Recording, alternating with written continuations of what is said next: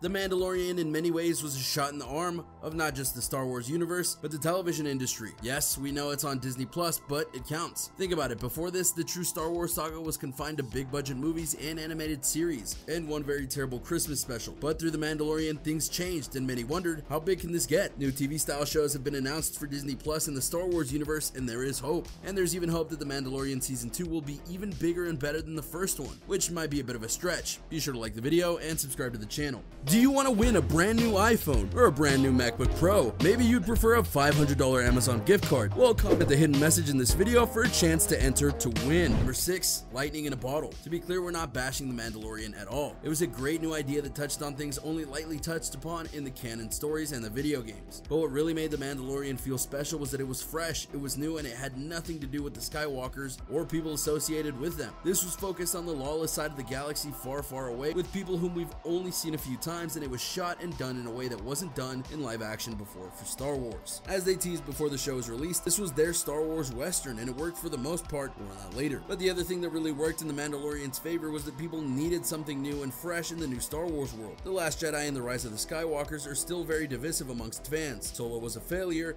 and Rogue One felt like a lifetime ago. So when you put in all these elements and a certain other one we're about to discuss, you get a perfect storm of great content, a needing fan base, and boom, you get a popular show. However, as many including Star Wars have proven over the years, trying to capture lightning in a bottle twice doesn't always work. A great example of this is with Marvel and the Guardians of the Galaxy. The first movie was a shocking hit because of the great characters, perfect story, and direction by James Gunn, and so on. The sequel was good and did better in box office, but you could tell they were stretching things to try and recapture the magic of the first one. Or how about Rogue One and Solo? The first proved that anthology films can work and that people wanted to see them, and Solo proved that sometimes doing an origin story isn't enough, especially when it's badly written and acted. Now sure, by that token and other examples, The Mandalorian Season 2 could be truly magnificent in the vein of The Empire Strikes Back, but will it? It's hard to say. Number 5, we know about Baby Yoda now. Here's a key one that we bet a lot of you didn't think about. You see, when The Mandalorian was being advertised, there was an air of mystery as to what was going on, how it was all going to happen, and who was this Mandalorian that we were meeting. The mystery helped lure people in, and sure enough, it was a very different kind of Star Wars show. But the thing that shocked everyone by the end of the pilot was that the real star of the show was Baby Yoda. How they were able to keep that under wraps is a mystery none of us will ever be able to solve, but they did it.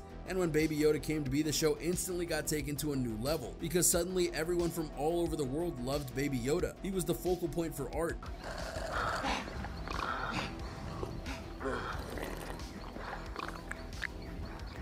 Memes, fan-made plushies until Disney shut them down, and so on. Because of the love of Baby Yoda, the fan base for the show grew. And that makes sense when you think about it, because The Mandalorian was billed very much as a darker, grittier Star Wars story. And that was fine, but with Baby Yoda coming in and the various cute things he did, everyone wanted to watch in order to see what would happen next, which is fine for the first season. But now everyone knows that Baby Yoda is going to be there. There's very little mystery in that, and now it'll be up to the people behind the scenes to go and try and make things work to where Baby Yoda doesn't lose his shine. And before you go and type in the comments, yes, we know Baby Yoda doesn't have a gender and that's not its real name. We're just saying it like this to keep things simple, okay? Anyway, there is a cuteness limit with the child, see? Told you. And it can be pushed to its limit in Season 2 if the team is not careful, because part of what made Season 1 fun was learning about everything Baby Yoda could and couldn't do. Now we have a better understanding of the child and his Force abilities, and while they could grow, it's doubtful given the purpose of the show, which brings us to number 4, the Jedi connection. Here's one of the big ones. As noted earlier, one of the biggest reasons why The Mandalorian was so special was that it didn't have any big connections to the Skywalker saga at all. Granted, Baby Yoda did change that a little, but the character was never in those movies or even the TV show. In fact, the only two canon creatures from that species are Yoda and Yaddle. So having Baby Yoda was honestly something unique. Plus, as Mando noted, he didn't know of the Jedi and that this was what the child was. But now the Jedi have been named, and according to many reports, we're going to see Mando meet one in person via fan favorite Jedi, Ahsoka Tano. Ahsoka was brought in via the Clone Wars cartoon and went from reject to fan favorite over the course of 7 seasons, and the Star Wars Rebels cartoon. So seeing her in live action would be a treat if true for some people, but by bringing her in, you're honestly kind of ruining the intent of the show. Granted, we don't know how many episodes of the season she'll be in, and her role in regards to Baby Yoda and Mando is very much up in the air, which is good. There's hope in that. But she's not the only Skywalker connection we have here, as apparently Boba Fett might be showing up, and we all know he doesn't have a good connection with Jedi due to Mace Windu killing his father. A Mando/Boba fight to the death? Cool, but then you're again throwing in your lot with the main saga, which The Mandalorian is supposed to be avoiding like the plague. And of course, if these are the characters that we see in Season 2, who knows what we'll see in Season Season 3, which has already been confirmed. Number 3, Season 1's quality. Look, overall The Mandalorian Season 1 was a good show. It helped bring the franchise back from the brink in many regards, and that's a good thing. But if you really looked at the season, you'll notice that it honestly had a few problems that can't be ignored, though most fans will happily just do that. Mainly, there were many filler episodes, which is an odd thing to have in a season that was just 8 episodes long. Granted, when the episodes were good, they were good, but then there was episodes like The Gunslinger that was a rather low quality and wasted a good actress in Ming-Na Wen, despite it being directed by Dave Filoni of Clone Wars and Rebels fame. Furthermore, some of the episodes just seemed to be there to try and flesh out Mando, and yet it really didn't flesh him out at all. The season finale and pilot did more for Mando's character development than the rest of the episodes combined.